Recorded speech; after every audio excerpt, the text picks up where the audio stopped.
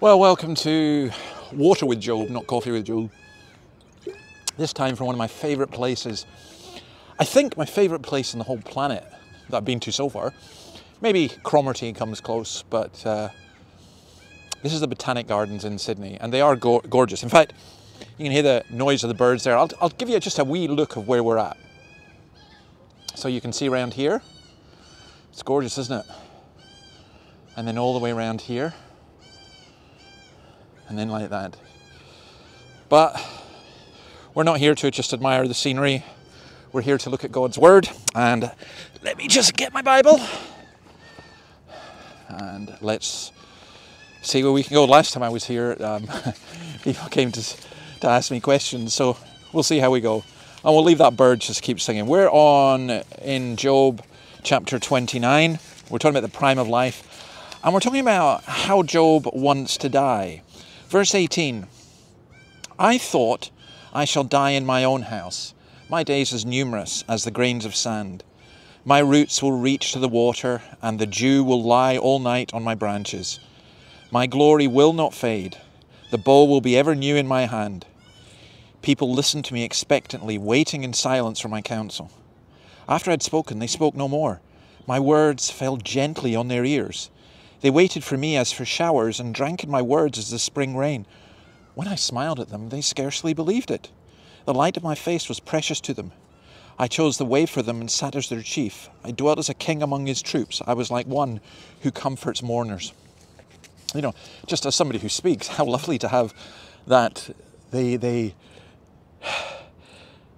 My words fell gently on their ears. Isn't that a wonderful thing? After I spoke, they spoke no more. They waited for me. They drank at my words as the spring rains. What's the Beatles song? When I get older, losing my hair. Many years from now, will you still need me? Will you still feed me when I'm 64? What do you think about getting old? Are you like the Who saying, hope I die before I get old? This idea of growing old, that somehow it's a curse. But Job had this hope that he would grow old graciously and that he would see just many golden years. And some of you in your old age, you're just so thankful for the years that God has given you, and others will struggle. It's the Rolling Stones, isn't it? Their song, Don't Fade Away. We don't just want to fade away. I think one of the curses we have in Western society is how we don't appreciate our older people. I think a lot of that, to be honest, although euthanasia is talked about in terms of dealing with pain, and I'm sure for some people it is, in reality, people don't like the idea of not being in control.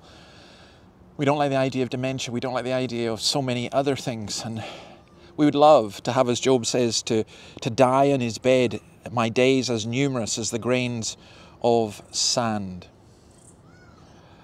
Well, Job, his desires were to live to an old age. He desired health, peace of mind, and dignity. Isn't that what every elderly person wants? Isn't it what every person wants? But isn't it what every elderly person wants? And isn't it something that we deserve? With health, with peace of mind, and with dignity.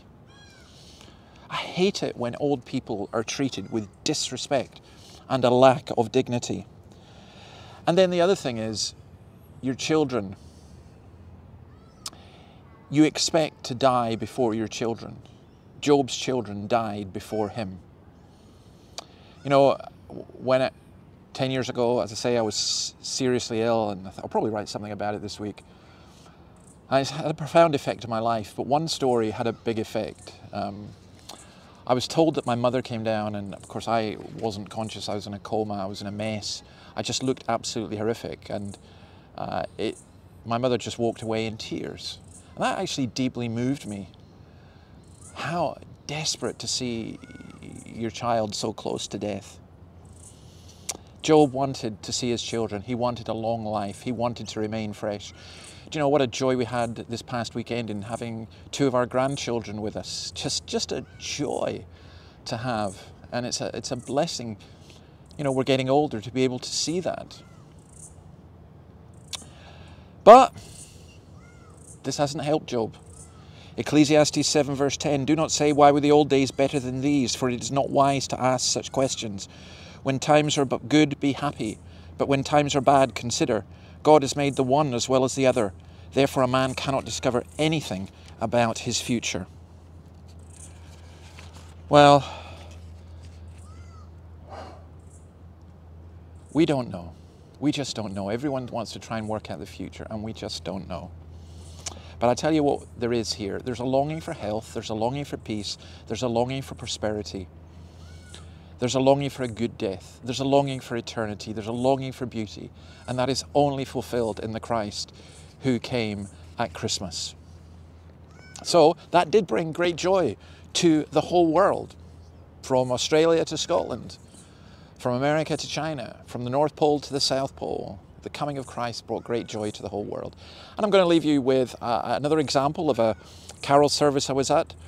This is St. Peter's, not St. Peter's in Dundee, but this is the St. Peter's in North Sydney. And you know what I loved about this joy to the whole world? First part is in, I think it was Cantonese rather than Mandarin. Doubtless one of you will be able to tell me, one of our Chinese listeners.